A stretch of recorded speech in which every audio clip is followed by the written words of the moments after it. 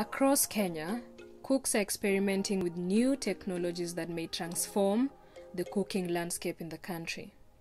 Technologies like the electric pressure cooker make what was previously deemed expensive and unobtainable, affordable, and accessible. These technologies are being embraced by influential food bloggers such as Jikoni Magic and Nimo's Kitchen, featuring on primetime TV shows while also engaging through social media, helping to boost engagement and excitement with cooks up and down the country. They're also being promoted by Kenya Power, the national electric utility, as a way to make use of the surplus electricity now available on the national grid.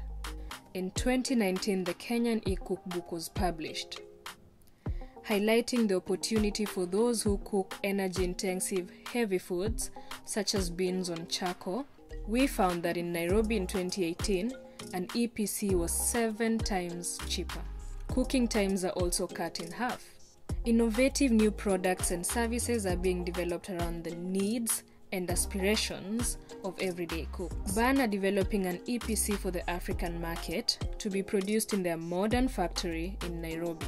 After revolutionizing lighting, Kenya's world-leading pay-as-you-go solar industry is now taking its first steps into the world of solar electric cooking, with Sun Culture, M-Copper, and SCOD all experimenting with DC EPCs.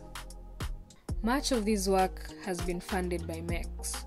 This 5-year, £40 million research program, funded by the UK government, wants to use knowledge emerging from early research to break out of the business-as-usual approach to explore a brighter future that tackles the challenge of clean cooking and modern energy together.